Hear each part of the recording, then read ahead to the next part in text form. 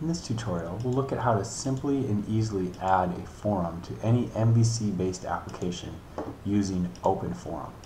So the first thing we're going to do is create a new project from scratch here, and let's go ahead and run that and just look at what the default MVC application looks like out of the box.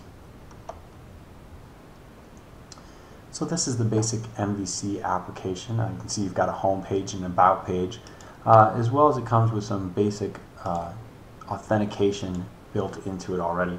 We're going to need an account in just a moment in order to post on our blog, so let's go ahead and create that right now.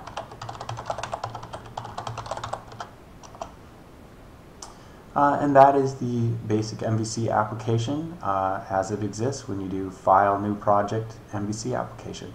So let's go ahead and add a forum to it now. So the first thing I need to do is I need to add a reference to the OpenForum DLL. So I'm going to go ahead and paste that right here. Add a reference to that. The second thing I need to do is open my global ASAX file.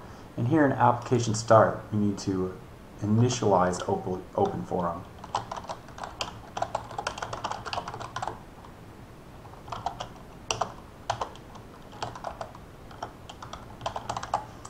Then the last thing we need to do is go to our home page, our master page,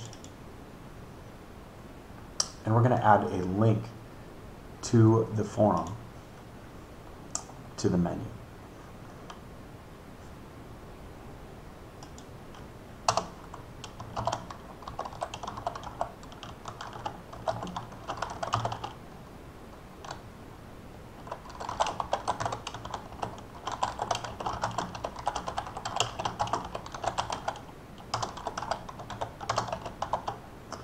And that's all there is to it. So let's go ahead and run this again, and let's look at what we have. So you can see that we now have a forum link in our menu. So let's go ahead and click on that.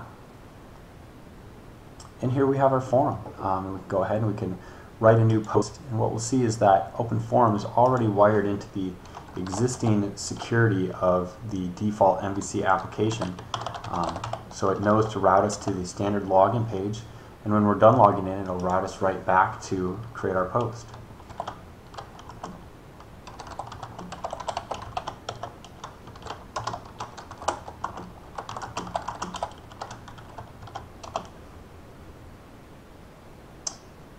And there it is.